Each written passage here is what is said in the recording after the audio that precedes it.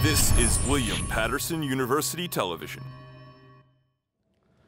Welcome back to the desk. The Pioneers are into their last 4 games of the season, and here to break it all down, we have Andrew Ballistreri, Marc, Andrew, Gavin, finally, and Joe.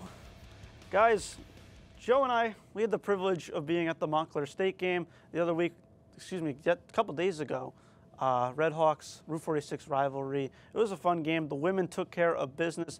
Very close final score. Marc, it was a very exciting game. Take us through this one. Yeah, we'll take a look at the stats from that game here. And, the Pioneers end up winning 56-52, 4-point game. Got a little dicey at the end, There were some questions about whether they could close the game. They end up doing that, and they complete the regular season sweep of Montclair. They beat them back in December here at the Rec Center, 60-49. Like I said, they complete the sweep. Some standout players, Brianna Smith, 25 points, 17 in the second half. That's insane. 8 points to start off, and then you explode with 17 in the second half. And Justina Cabezas had a double-double. Andrew? Yeah, it was a tough shooting night for everybody other than Bree Smith, pretty much. She had 5 threes, and they didn't take as a lot of threes. They only took 9 threes. They hit 6 of them. So far this season, they haven't been able to hit threes well, but now they're finally doing that, and this is a huge win in the NJAC standings. Great job for the Pioneers. Yeah, you both mentioned Brianna Smith. I couldn't believe when she shot like a left-handed three-pointer. She's not a lefty. End of the shot clock. That was such a such a clutch shot to hit. Joe, what did you see from the game? Yeah, Jimmy, again, you and me called the game. There's a lot of things that we could talk about. It's really, the turnover game. They did a good job really limiting Nikki Carter to be a playmaker. Even though she scored a lot for the team, she was able to get the ball a lot to her teammates and be a playmaker on the floor. Three-pointers, they were just shooting well from three-point line. Brianna Smith was on fire. Justina Cabezas, her mid-range is almost automatic every time she shoots. So overall, the team did a phenomenal job, really caused the turnovers as well on the fast break too. So that's why they came away with the win. Oh. I used to pray for times like this. Andrew, Gavin, back on the desk. Thank you for having me. What did you see from the game? So, going off what Joe said, winning the turnover battle is always essential. And another thing is when you get rebounds and points off turnovers, you're going to win games. And they did that twice against Montclair. That definitely, the turnover battle was very crucial. Pioneers sit in a similar position as they did last season. They were able to make a little bit of a run in the NJAC tournament, got to the semifinals. The team's very comparable to last season. Andrew, take us through this year compared to last season's team. So right now, the conference record from last year, they were 11-7, and the conference record this year, they're 8-6. They have 4 NJAC games left. If they win out, they could be better than last year's record.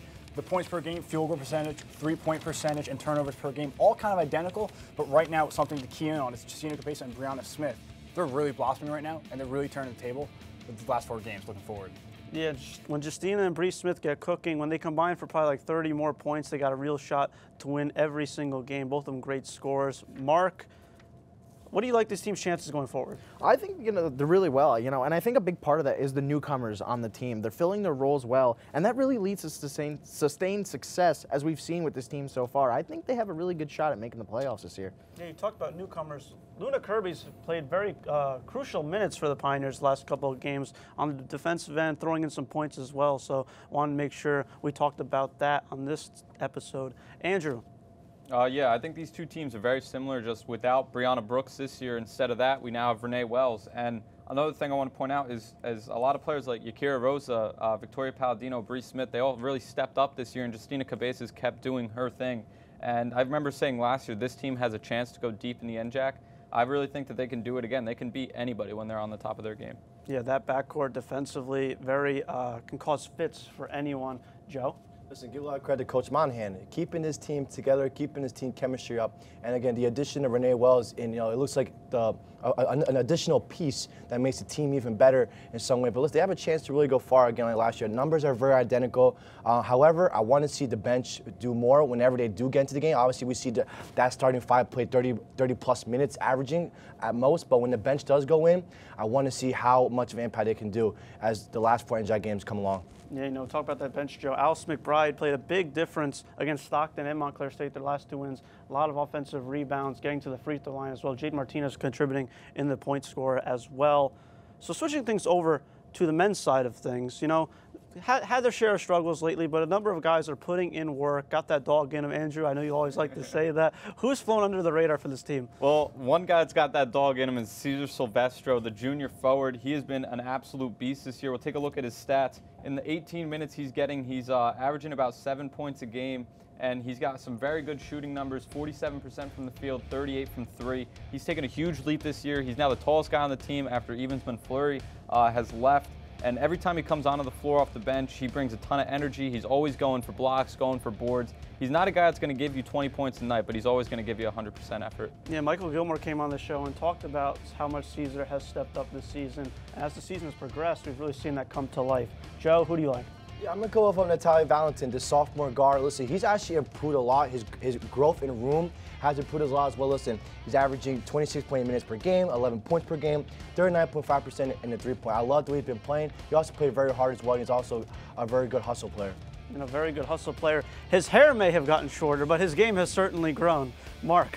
I'm going to take Adrian Lopez, really impressive player, shooting 49% from the field right now with 26 minutes per game, 49 field goal percentage, 28 three-point percentage, and the thing that stands out about him is how well-rounded he is, Also, 29 steals and 7 blocks on the season. It's just really good to see him come out and do what you need him to do whenever you need him to do it. Yeah, one of the leaders of the team. It was unfortunate to see him miss some time this season. It was nice to see him get back on the floor against Montclair State and contribute in a good way.